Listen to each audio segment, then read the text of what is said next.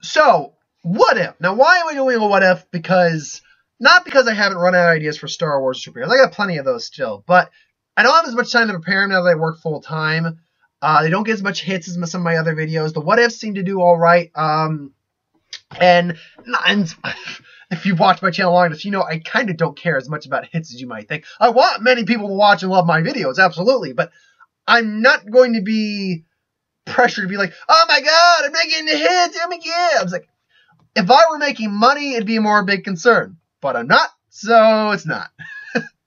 But no, because I've been having more ideas for what ifs again, and a couple other ideas for the channel, and because I already rotate the superhero and Star Wars and whatever, I figured, why don't I just switch that out and just make it a random video every Thursday, like random Thursday, maybe I'll call it. Welcome to Random Thursdays, and this week's a what if kind of thing. So why not do that? I've got other ideas, I've got plenty of actually other ideas to go by. So I figured I'd do that. Not that I still won't do Star Wars superhero movies, or videos, but it's one of those things that there's plenty of other YouTubers who do. Just like Stupendous Wave does great Star Wars. I love his videos. I love his videos to death.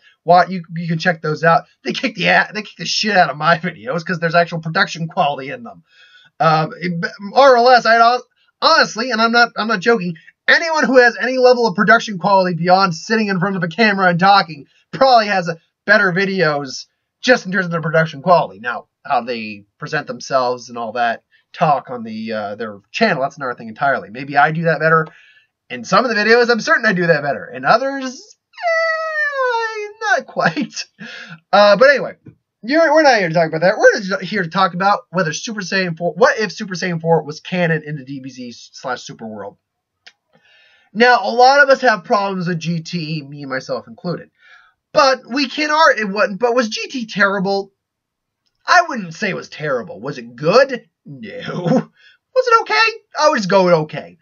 Was there parts I loved about GT? Absolutely. I thought the Shadow Dragon stuff was a really cool concept. We saw Gogeta again out of Fusion Reborn. Super Saiyan 4 Gogeta. That was pretty awesome.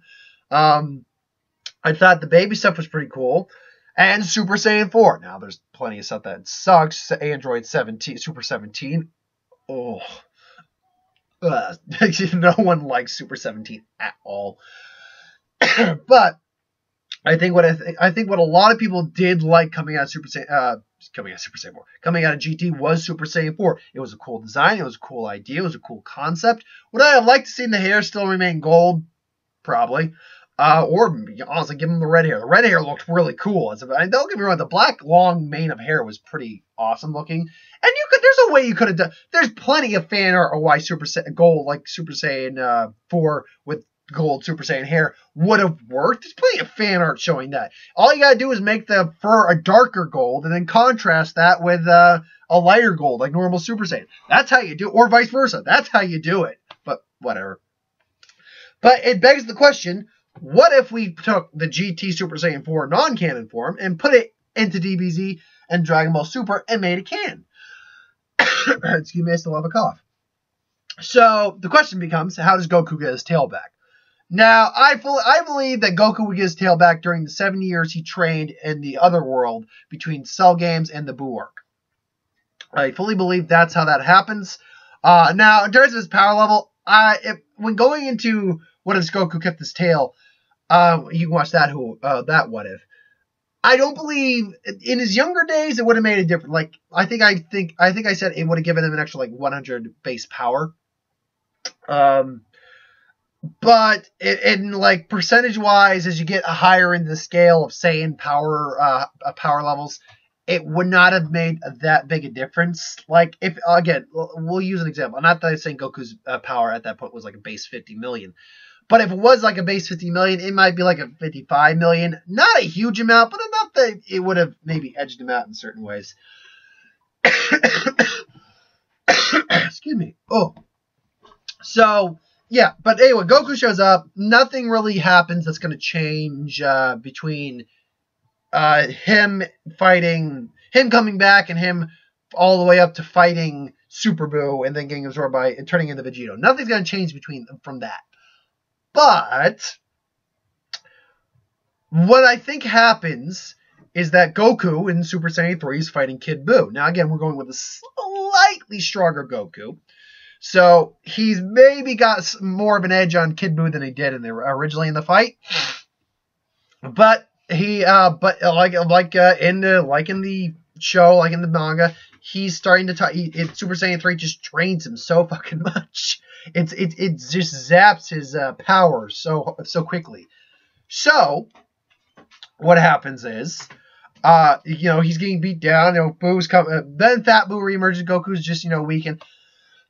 He sees the moon. I'm pretty sure there was a moon on the Kai's world. He sees some sort of celestial body, and all of a sudden you get that. And then turns into Golden Ozaru. All of a sudden now he's just smashing all around, just like he kind of did with Baby. And he's just beating around. Vegeta, Hercule is just like, what is going on? I don't know, but I gotta get out of here. I gotta change my drawers.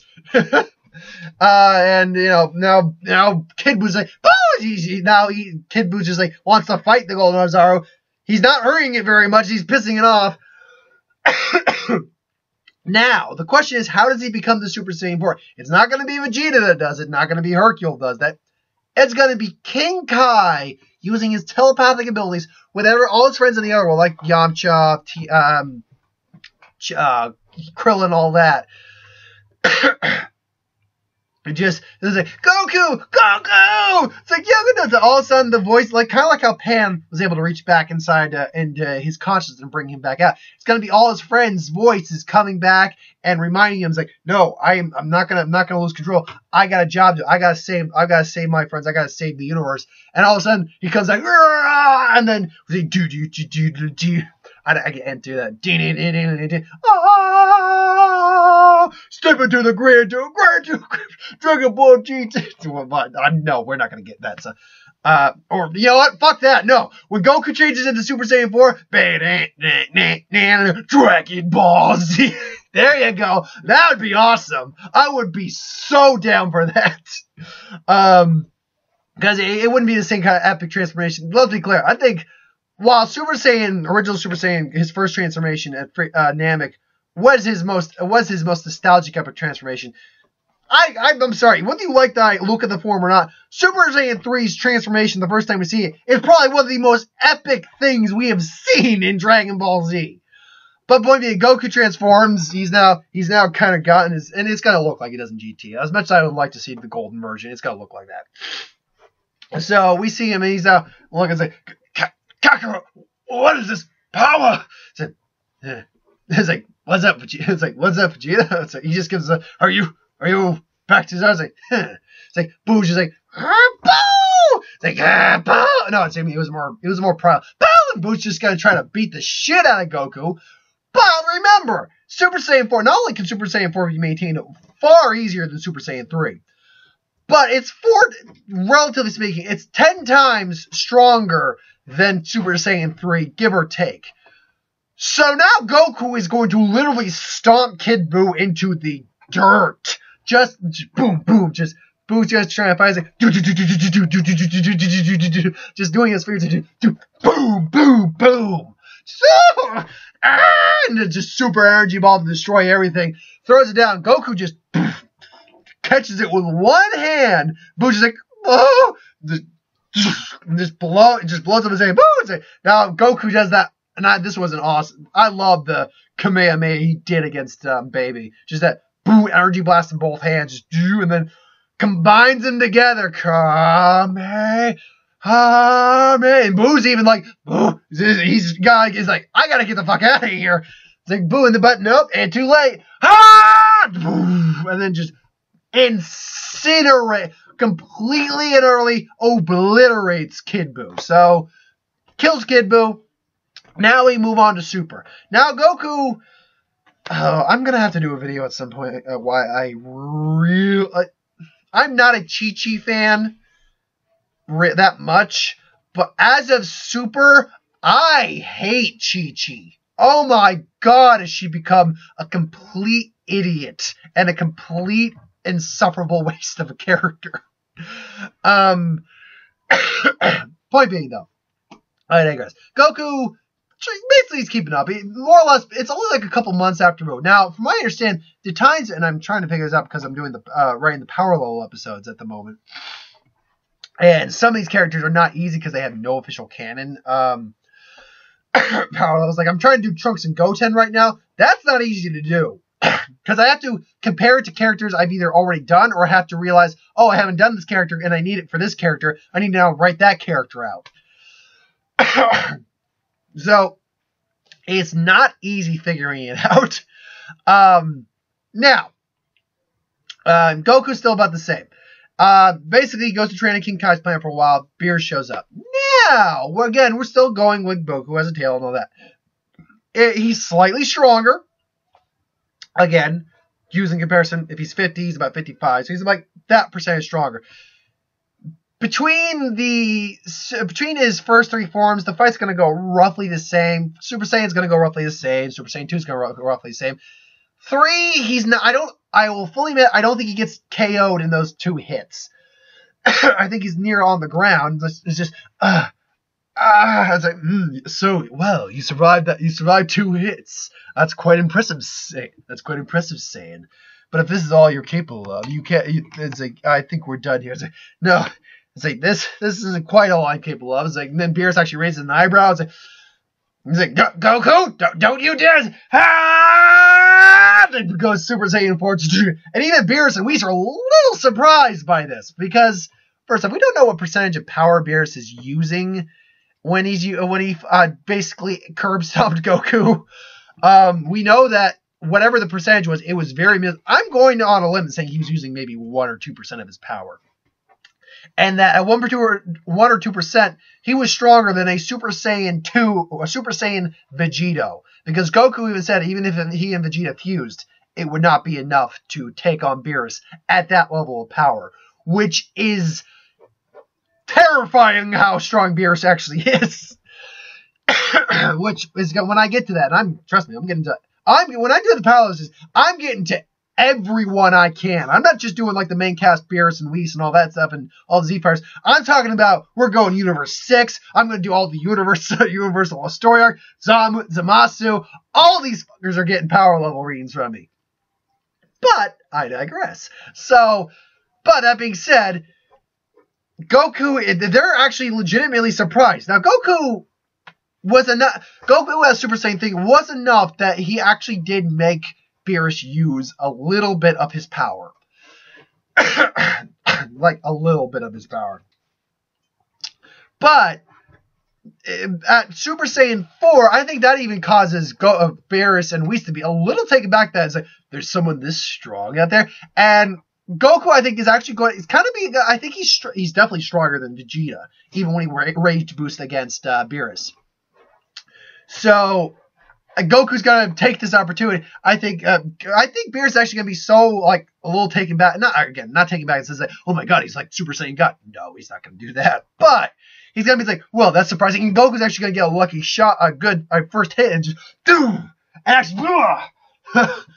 and actually, Beerus just, I'm surprised, Saiyan. I actually felt that. This might be fun after all. And they have a decent... This fight is a little bit more of a decent spar between them. I think Beerus actually has to use a few extra percentages of his power, but it's still going to end the same. Goku is going to get thoroughly stomped, but it's actually going to be an okay fight. Like, it's going to be the initial Super Saiyan, I think, not in terms of power, but kind of how we saw them trade blows in the beginning of their initial fight. But then once Beerus is like, well, I must admit, this was quite entertaining. I haven't had this much fun in quite some time. I thank you for entertaining me, Saiyan. Boom! And I realized I actually can do a decent Beerus. Well, Whis, let's get going. It's like, Lord Beerus, you're not going to destroy the Earth, are you? It all depends if something annoys me. It's like, oh, God. It's like, did we learn a lesson, Goku? Yeah, I need to get stronger, King Kai. Like, no, Goku, that's not what the lesson was. So then, after that, it's going to go about the same as it did throughout the majority of the Super Arc. In that, he's probably going to occasionally use his Super Saiyan forms, all that, like he occasionally does. His base Super Saiyan is going to be the one he uses the most often, apart from Blue. Other than that, we're not going to see much of the Super Saiyan 4 form at all until, and this would be my art because I don't know, we have no idea what Limit Breaker Goku's going to look like or be like or what it's going to entail. We know it's going to be some new transformation or form. It's going to be a new echelon of power for Goku. But I would argue that it would be because Goku learned to combine his Super Saiyan form with Super Saiyan Blue, or his God form, causing Super Saiyan Blue. Now, he doesn't do that with Super Saiyan 2 as far as we know, and definitely hasn't done that with Super Saiyan 3 because that would just be, it would just wreck his body. Plus, he can use Kaioken with Super Saiyan Blue. And we know he can use the Kaioken with Super Saiyan 4. That was established in GT. Now, I don't think Goku would. I think Beerus would take him out, honestly, before he used the Kaioken. Because then he uses Kaioken times 10. I think he would give Beerus an actually pretty decent fight. Like, Beerus might actually have to use like 10% of his power. And Beerus would be amazed by it. He's like, I had to use 10% of my power against you, Saiyan. Very few opponents can actually say that. You can take pride in that. Boom. But I think we will see a blue Super Saiyan 4, like Super Saiyan 4, Super Saiyan Blue 4, something Super Saiyan 4 Blue, something that combines the Super Saiyan Blue transformation with the Super Saiyan 4 transformation. Then add a Kaioken multiplier on that, and you're looking at one badass mother right there. But you know, that's we have no. I can't say how that would go afterwards. Because, yeah, Goku would. Let's see. That's the most realistic scenario I see for that transformation happening. But let's do a hypothetical here. Let's say that he actually achieves that form during the Goku Black arc. Goku Black is like, my Super Saiyan Rose form can't be beat. It's like, yeah. It's like, you say that, but you're not the only one with a new transformation. But it's like, and then Goku just goes, Super Saiyan Blue. Super Saiyan Blue suddenly his fur's growing out, his shirt disappears, his tail grows out, and then boom, do-do-do-do-do-do. Do-do-do-do-do-do, and Super Saiyan 4, but haven't really given this a form of names, and even Rose and Zamasu were like, Black and Zamasu like, the fuck?